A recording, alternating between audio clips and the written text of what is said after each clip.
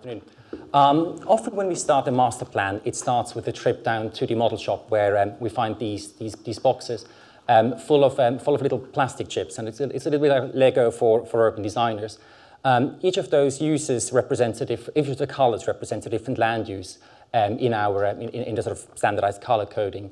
And when we count down the chips depending on how big the master plan is or how big the brief is for the master plan, and then can go and play and try and test different layouts and different ideas. And as we do that, sort of different things start to happen.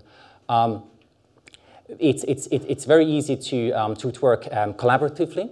So even though we're sort of usually known for a sort of high-tech workflow, we actually quite like this sort of low-tech workflow, because it means that different people can work together much more easily and much more intuitively. And it also means that working with clients becomes a sort of a completely different game. We start to put down ideas with these chips, with these colors, but also there's things that are not directly apparent when we do that.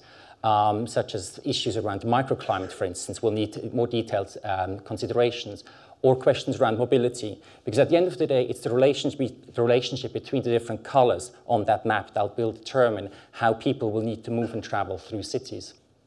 This was an example from for a Chinese client for a municipality. And we tried to effectively figure out how we could use the space in a much more efficient way and trying to relate the land uses much better to the existing infrastructure network. We talked already about streets a lot and the limit of space, and I think this is an extract of Soho in London.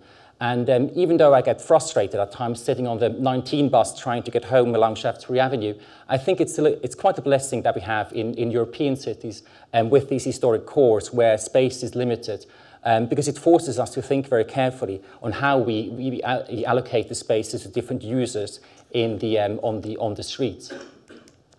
This is Hermann Knoflacher, an Austrian transport professor, who demonstrates with this very easy contraption some of the problems we still have in cities and that we haven't quite resolved. The car and the amount of space it requires, both at the place where it's parked overnight and the place where it's parked during the day, is causing serious troubles and challenges still in our cities. But luckily, even from the land of the car, there's some interesting solutions to some of those problems, where activists started to reclaim some of those parking spaces and turn them back into spaces that can be used by the pedestrians. Despite all that good news, I think we need to keep in mind that this problem is not quite solved yet.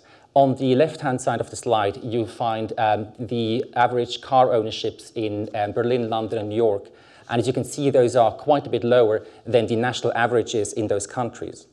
On the right-hand side of the slide, we see the number of car ownerships in Mexico City, Shanghai, and Johannesburg, where the car ownership in the city is far higher than what we have in the national average. In those cities, the car still is a status symbol, and cities are still places of affluence where those who can own a car will own a car.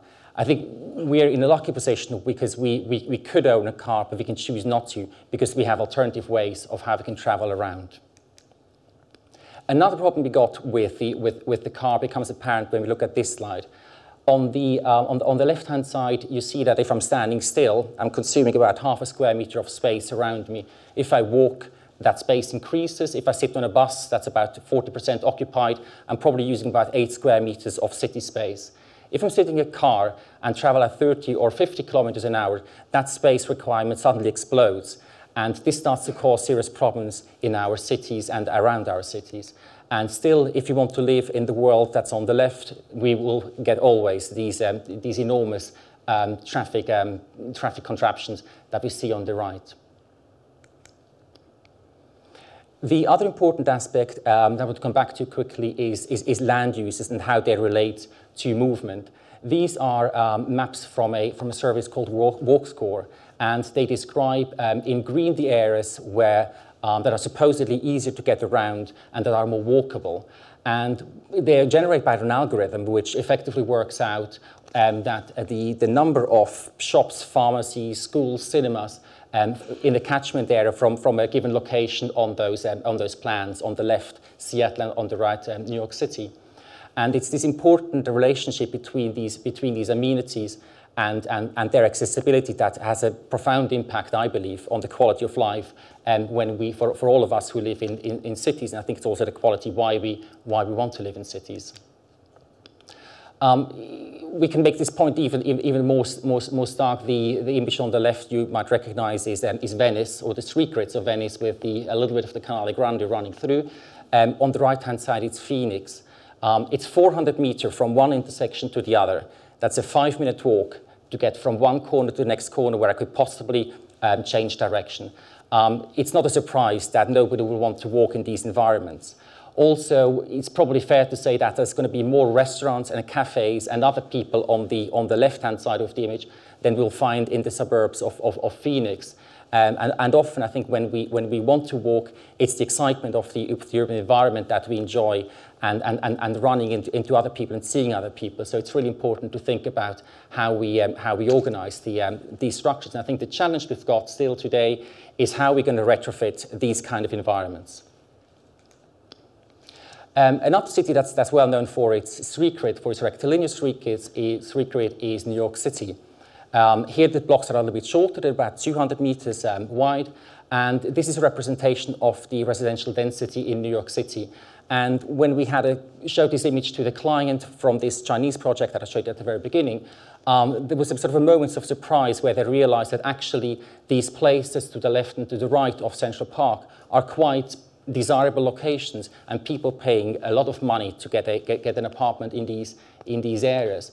And really that high density in the right circumstances can work. The hole that you saw previously on the map is filled by this, and this is the employment. And what surprised all of us is the enormous concentration of employment users in all our cities. And we saw a slide at the beginning from London that showed these peaks in the centre of London, and we find an even more extreme picture in New York. Out of the 3.4 million jobs that are in New York, 2 million of those are in Manhattan, and about 65% of those are in the 2 black dots, which is Midtown and Downtown, the areas where the financial services cluster.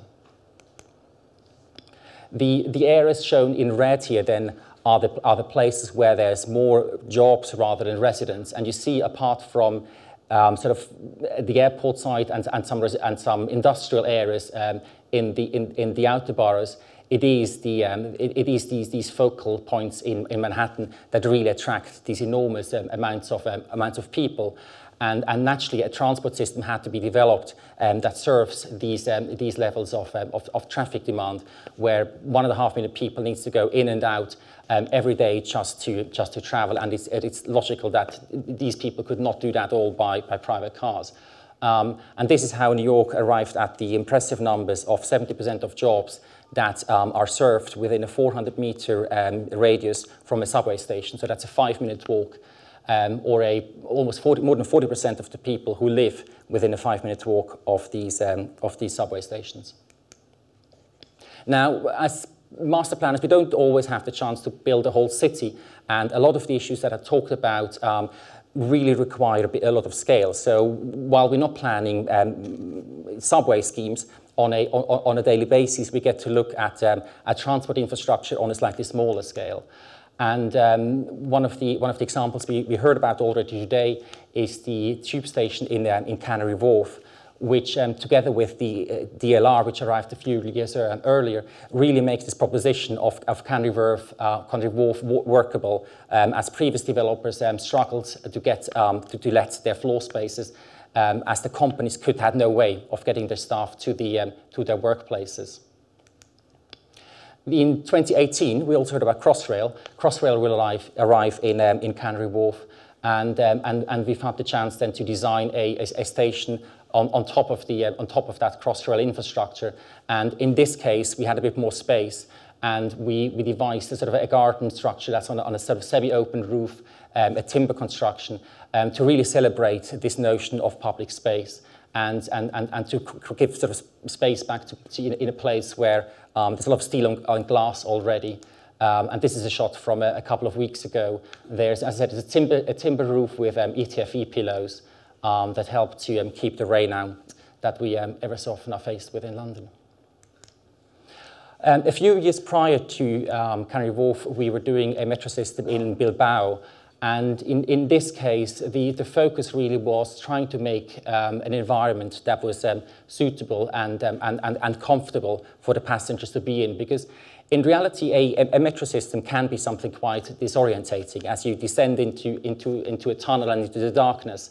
And a lot of the architecture tried to bring in both very legible stations, but also bring in daylight wherever possible. Because I think both at the center of our master plans, but also at the center of our buildings, we try and design for the users of those spaces. One of the spaces in London that until, well, probably now 20 years ago, was frequented more by pigeons rather than by people was Trafalgar Square. And those of you who haven't been in London that long won't remember, but effectively the square was a massive roundabout as the traffic went all the way around, including the northern side in front of the National Gallery. And probably one of the most difficult projects in terms of sort of urban invention, but also one of the most modest ones. I think this is a particularly good example where we managed to transform a space that was dominated by cars into an environment that suddenly linked Trafalgar Square back to the National Gallery and created an open space and a civic space that today is used by a lot of Londoners for all kinds of interventions. And somebody in the office was telling me the story the other day that because closing a road is probably one of the most difficult things to do, particularly in that central part of London. We actually set up a mock construction site outside the National Gallery to see whether London would come to a standstill, but luckily it didn't, and the transformation went ahead. But it's not just London that's struggling with these leftovers of sort of excessive transport or car-based infrastructure. This is a picture from Slussen in Stockholm, where the only bits of open spaces, again, were sort of marginally or closed off pieces of land between major arteries and wide roads. The proposal here was, looking from the other side, to effectively tidy up the overall route network of cars. And being an outsider in this point was quite helpful because it allowed us to come in and ask the sort of stupid questions that the local person maybe not have been able to do. And we managed to get to a point where we keep the city running with where the car infrastructure is needed, but really give the space back to the people and integrate an interchange that's underneath the plaza and that green landscaped area on your left with a rail-based transport system. And this is a view then looking back towards that side. There's some commercial activities integrated that as well. But the notion of an interchange, I think, is an important one. And looking back into our archives, this was an image that I dug out from a project we did for Hammersmith. And as you probably know, we haven't built it. But I think it's a good reminder that sometimes we need to keep pushing ourselves as architects and designers, and unless we try new things out, even if they don't go ahead, we'll keep stuck doing the same things over and over again. And one man who pushed thinking and ideas was Buckminster Fuller. You'll recognize the car on your right, the Ford Model T. Some of you might know the car on the left. It's a Dymaxion Model 3 that was devised by Buckminster Fuller, who just was not satisfied with the way that the cars were devised as a vehicle, and completely reinvented the automobile, putting the wheel in the back, creating a much larger cabin for more passengers, and also creating a much more streamlined body of the car to have something that uses less energy as it travels around cities. As we were doing the research on that Dymaxion, we came across the sketch on the left, which is called the Dymaxion 4.5, and interestingly, there's never been a physical prototype built of that Dymaxion, but we thought it would be interesting as we think about cities in mobility in cities to take that sketch and take these ideas and turn it into a 21st century prototype. The car has 3 wheels again. They're all individually powered. It means there's a very tight turning circle. And there's all kinds of things that with the technology that we've seen, again, in the very first talk, now become possible. The image on the left, you'll see the spacing between the traditional vehicles, which is much wider.